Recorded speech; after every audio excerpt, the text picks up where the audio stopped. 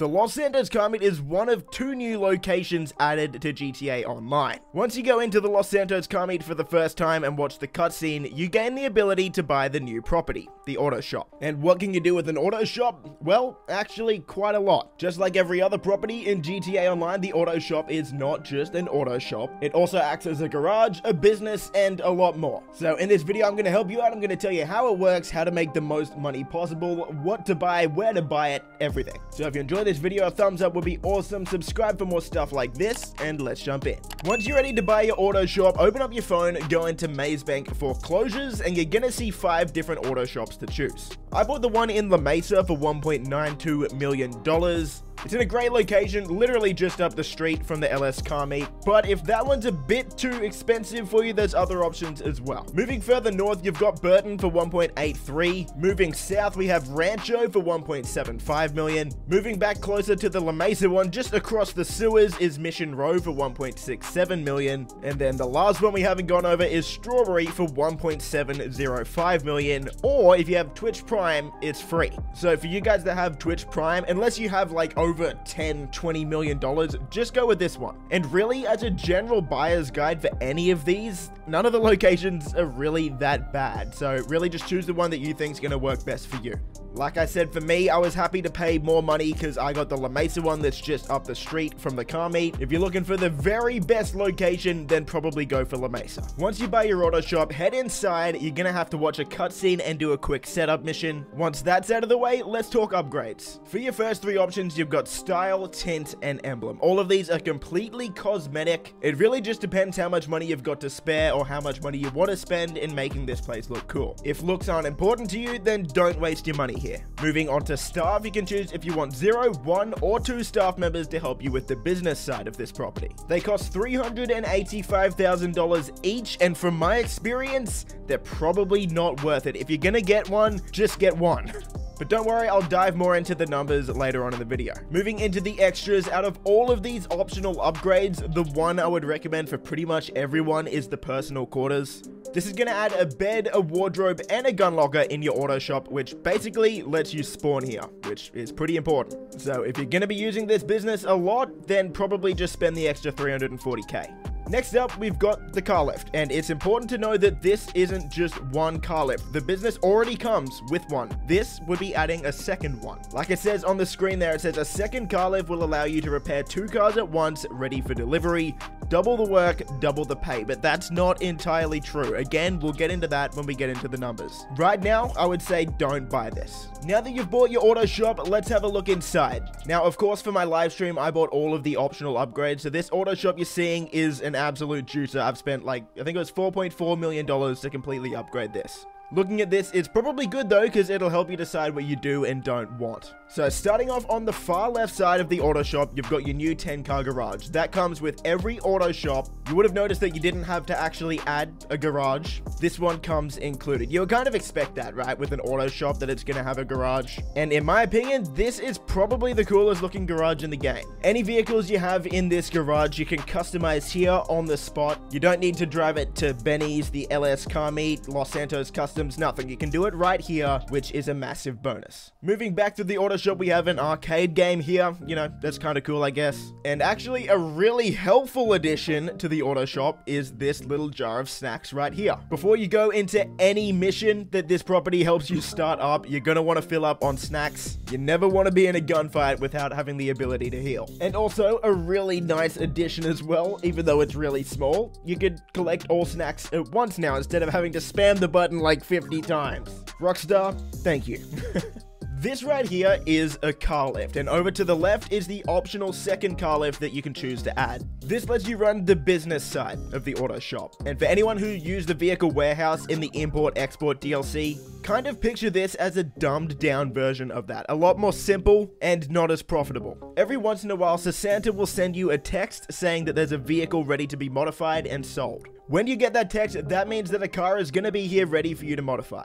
From there, your job is pretty simple. All you need to do is kit the car out exactly how the customer wants. The instructions will be on the bottom of your screen. It's pretty hard to mess up. Modifying any vehicle is going to cost you $35,000. From there, you have two options. You can choose to sell and deliver the vehicle yourself, or you can sell and let one of your staff members deliver the vehicle. If you sell the vehicle yourself, that's going to take a few minutes. Try not to crash or damage the vehicle to ruin the price. But if you do end up selling the vehicle without any damage to it, you're going to get $60,000. Now, don't forget, we did spend $35,000 upgrading it, so our profit there is only $25,000. And you're probably thinking that's not much money. I'm with you. At first, I thought I was missing something, but this is actually just how much the business gives you. I know, it's kind of disappointing. It's really not that much money. So I thought I must be doing something wrong. Next time this happened, I modified the car, and this time I got my staff member to deliver it. If you choose this option, it's probably going to take your staff member about 10 to 15 minutes to actually successfully sell the vehicle. And when they do, there's a good chance that they've actually crashed the vehicle. So the maximum amount of money you can make is $60,000. Half the time, whenever I get my staff to sell the vehicle, I actually only get just over $44,000 because they've crashed it. Which, I mean, that's only over $9,000 profit because we spent $35,000 to modify the vehicle. And again, you're probably thinking, TGG, what's the go? That's like no money. Is this even worth it? And again, I don't know. I'm kind of confused at how bad the pay is for this, which is why, in my opinion, I don't think it's worth spending the extra $650,000 for the second car lift, or paying an extra $385,000 for an extra staff member if you even want to get one. It's not all doom and gloom though, because there's actually two more ways to make money with the auto shop. So let's head upstairs, and on the right side of the stairs here, we've got an exotic car list. How the hell does this work? Well, if you've ever delivered a vehicle for Simeon, it kind of works the same way as that. This list refreshes daily, and any given day you can come have a look at which exotic cars are on the list. Some of these vehicles, like the Carbonazar for example, spawn in free roam. NPCs are just going to be driving those around, and some vehicles, like the Ubermarkt SC1 for example, doesn't spawn in free roam. Or at least they didn't until now. So this gives us a few options. If we wanted to find a Carbonazar for example, we know that vehicle spawns in free roam, so just look around the city and try and find an NPC driving one. When we do, you're gonna have to deliver that vehicle to the docks. If you do that, you're gonna get $20,000.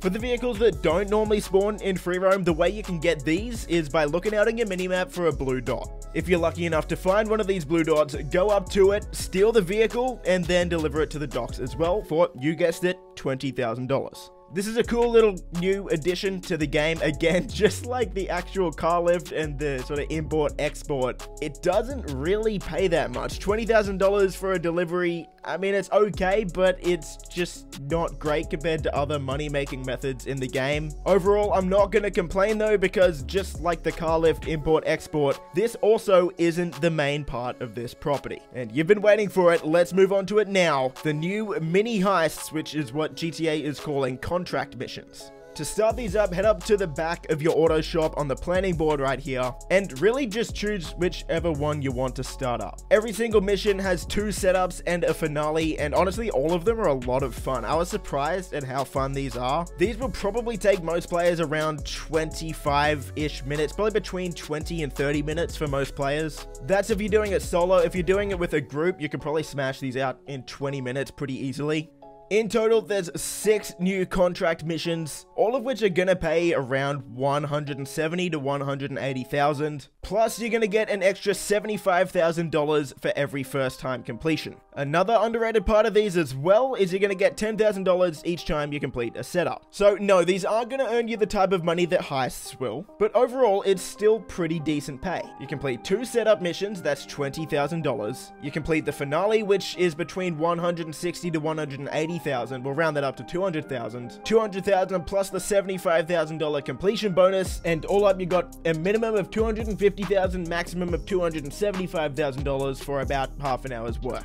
Not amazing, but not terrible, plus they're pretty fun. If you plan on bringing friends along, your friends are going to get $50,000 upon every completion. They're not going to get the full $170,000-ish, so just keep that in mind as well.